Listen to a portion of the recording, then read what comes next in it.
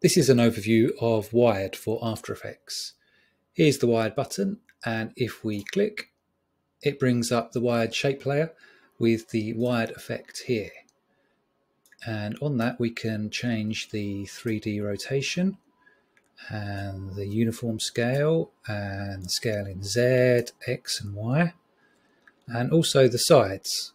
So if we ramp this up, we can go from a cube to what looks like a cylinder, and we'll go down to this shape just for the time being. And we've also got what's called hide mid loop. So if we uncheck that, we get another loop there. So we have, with Wired, we have the front, the mid and the rear loops, and we can control those by twirling down modify loops here. If I just turn this around a bit so we can see what's going on. So mid loop, if I go to that and scale it down, we can create some interesting shapes like so. And the rotation, so I can twirl this around and I can move it up and down or left and right. And I can do that for each of the loops.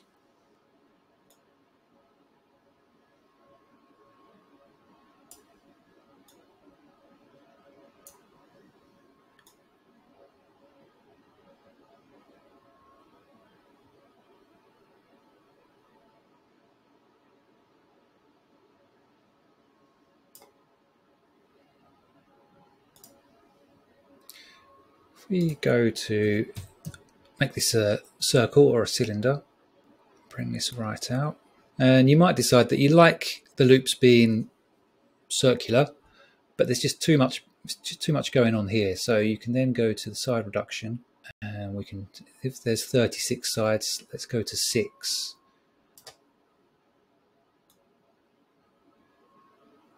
And let's put that mid loop back on,